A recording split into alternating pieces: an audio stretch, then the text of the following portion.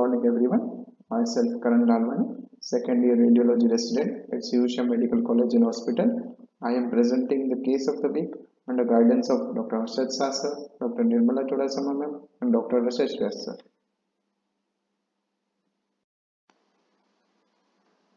History.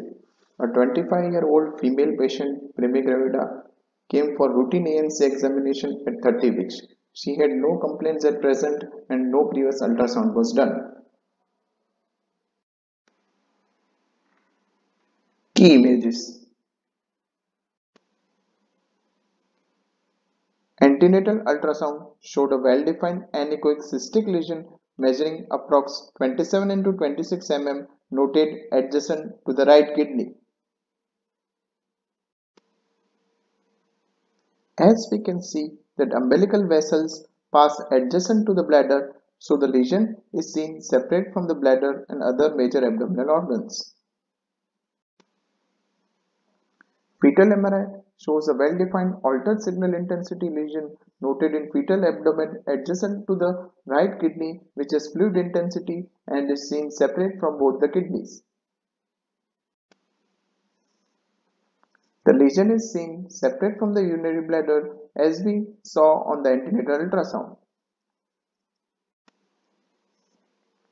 These are the images of the postnatal ultrasound of the baby showing a well-defined anechoic cystic lesion noted in fetal abdomen as it was mentioned on the antenatal ultrasound. This is the video of the postnatal ultrasound showing a cystic lesion in fetal abdomen which is separate from the kidney and other major abdominal organs.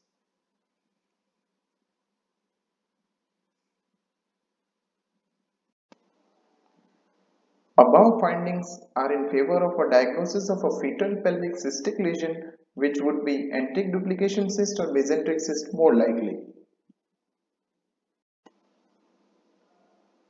Discussion.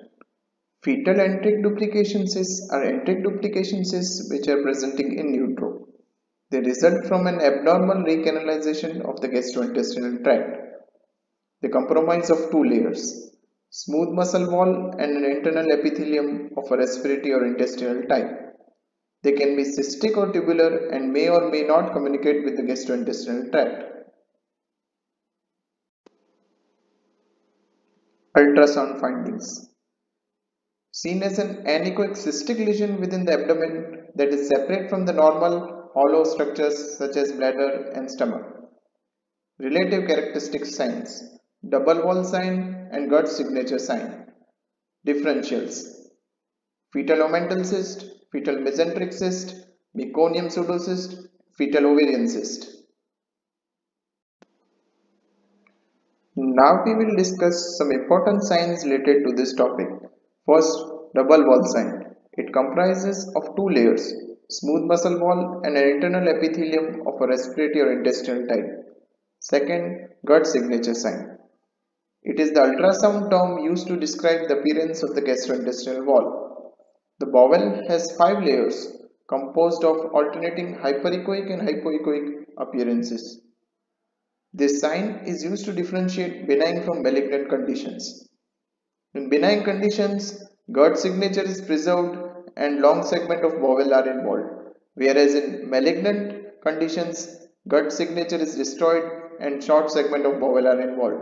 These signs may not always be present. Location. Fetal enteric duplication cysts can occur anywhere along the gastrointestinal tract, although greater predilection occur towards the ileal region. Common sites include distal ileum greater than distal esophagus, greater than stomach, greater than duodenum, greater than jejunum. Associations.